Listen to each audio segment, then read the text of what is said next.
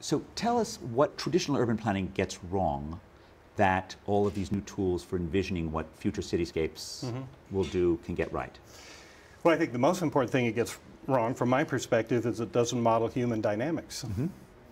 Doesn't model the interaction of people. This model right in back of me is of Kendall Square. As you may know, MIT has been designated the developer of this 14-acre parcel that has the potential for totally transforming Kendall Square into one of the great innovation places on the planet. I believe that it will only do that if we really understand what the interventions will mean with respect to the exchange of ideas and where people gather, live, how they live, how they work, you know, where good ideas actually happen, which typically is not in the workplace. You know, it might be in a bar. You know? Sure. And you know, so we're deploying. But this problem, the problem of thinking about buildings as buildings rather than thinking about how they wrap around people and they change our lives. Right. It's been a pervasive problem, not just in urban planning, but in architecture, Absolutely. right? I mean, it's I think of one of the sort of central things is forgetting that the real city is humanity, not the structures that surround Absolutely. So you ask why we use Lego bricks. That's another reason, because we think of it as pre-architecture, you know, pre-urban planning. We're modeling the performance of the city with respect to the metrics that typically urban planners don't consider. They may well want to consider them, but they don't have the tools to actually model them. So we're trying to build those tools. So what does this mean for Kendall Square as you think about it? How does this approach to Kendall Square create a different square than you would if you took a traditional planning approach?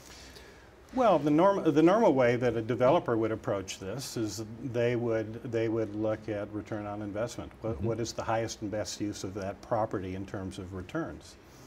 And in Kendall Square, that's going to be corporate office buildings and laboratories. If you come at it by asking, rather than what's the best return on investment, what's best for the community, then you end up realizing that we need to have diverse housing. And by the way, the inclusionary housing laws, I think, were okay 30, 40 years ago, but they don't work for a place like Kendall Square. Because what you end up with is housing for rich people and a little bit of housing for poor people, but you don't end up with housing for young professionals or families or elderly people or workforce, people that might actually, you know, work in the district doing, you know, tasks other than just high-tech jobs. And I think there are ways of deploying good public policy and good design and proper incentives so the developer can still make the profits they need to make, but the community gets what it needs to have a healthy, high-functioning, live-work community that really does enable innovation. Right. And that's what we're trying to model. So how does that work into your models? How do you think about bump rates? And, well, I think the way we think about the innovation potential is that if you accept, and I think the evidence shows that most good ideas happen outside of the workplace, before or after, that you really want people having the opportunity to exchange ideas over an extended period of time. If you're commuting in every day and leaving, then you lose those opportunities.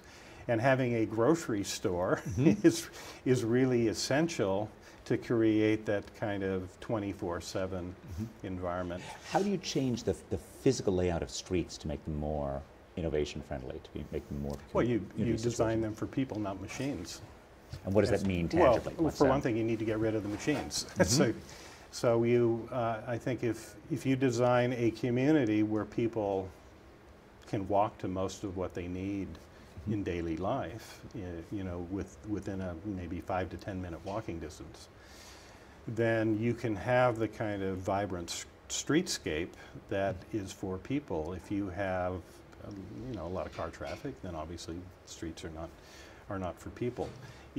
So the opportunities, I think, that we're investigating is what happens when humans are not behind the wheel of conventional cars.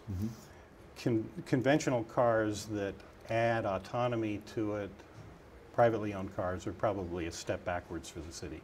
Because if you model what might actually happen, it increases the trips and the time on the street.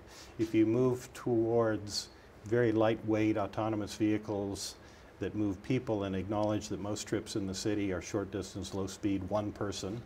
Then you design a vehicle that's appropriate for short distance, one person, slow speeds. And that means that the pathways for vehicles can shrink with the same throughput, same throughput of humans.